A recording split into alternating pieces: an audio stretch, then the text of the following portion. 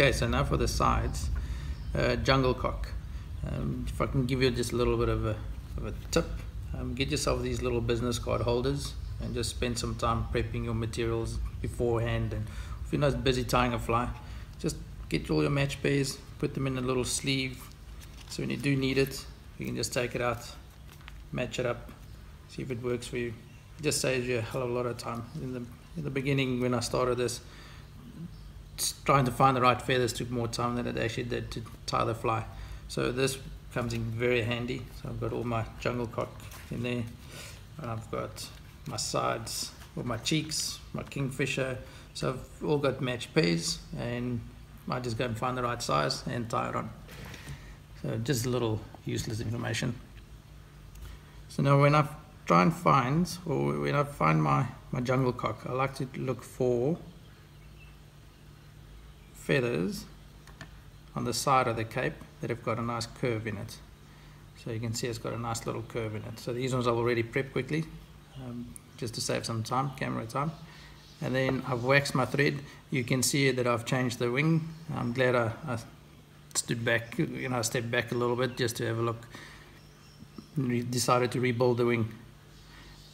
Yeah, this one's a little bit longer as well. The other one was just a tad bit too short. Okay, so now for the jungle cock sides, these are sides, it's not a cheek, it's sides, so they need to come quite far to the back. I like to get mine to sit either just before or just above the butt, maybe even just not even that far. And then I generally start with the far side, so I find my length, get my angle, and I cut little, I don't strip it, I cut it, because these jungle cocks, when you tie them in, they generally tend to want to roll on you. And then just find my position, and I'm going to give it 2 wraps. And obviously I've whacked my thread, one soft one and then one slightly tighter, and then the near side. Try and find the exact length so that's on the bar. Notice.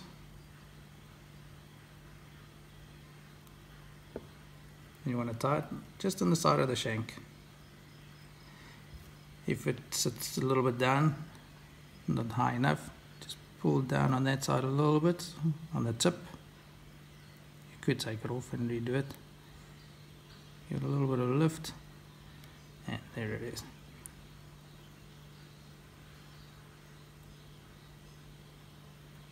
Two wraps, and there's my jungle cock. Okay, so we're waiting for the final stretcher.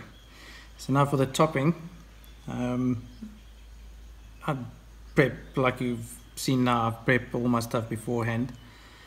And then what we're going to do now is, I like 2 different types of toppings. You get the one that's quite thick, or you go for the one that does that shower thingy.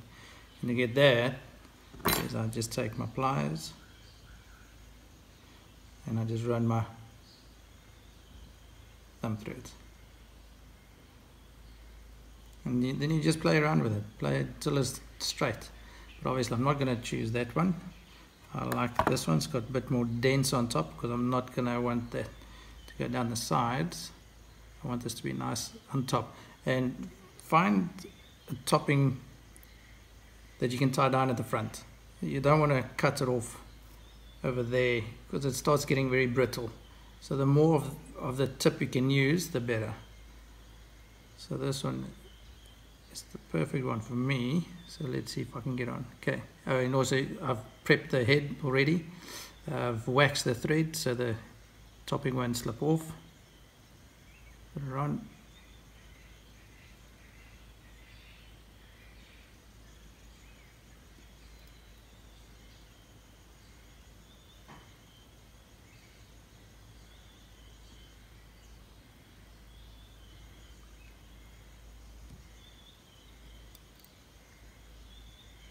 If you see it's kicking up, it means it's pushing against the front section of the wing.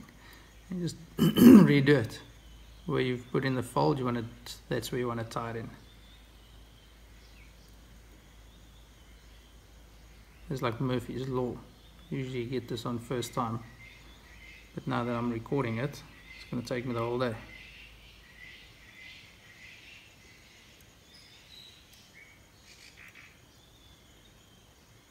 That should do it. And then I'm just going to give a lift to the top.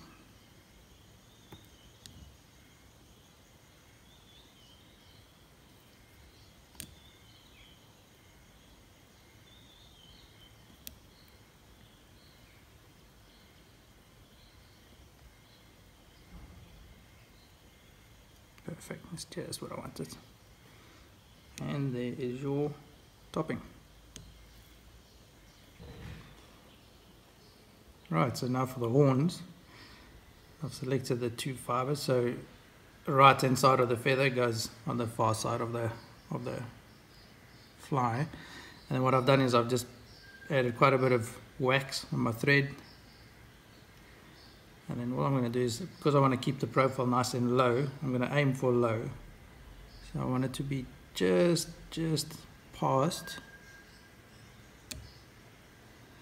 the back end of the fly. And I'm just going to hold it down.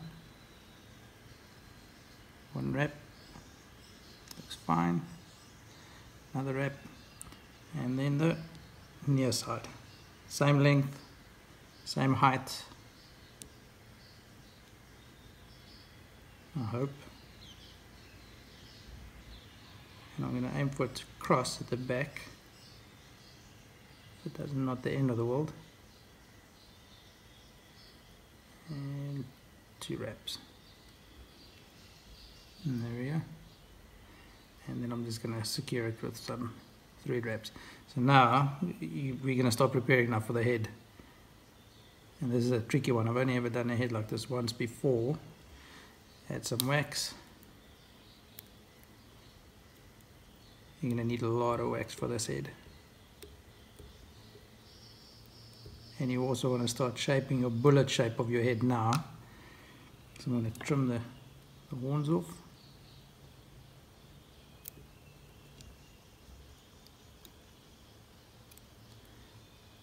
And I'm going to start building up the head.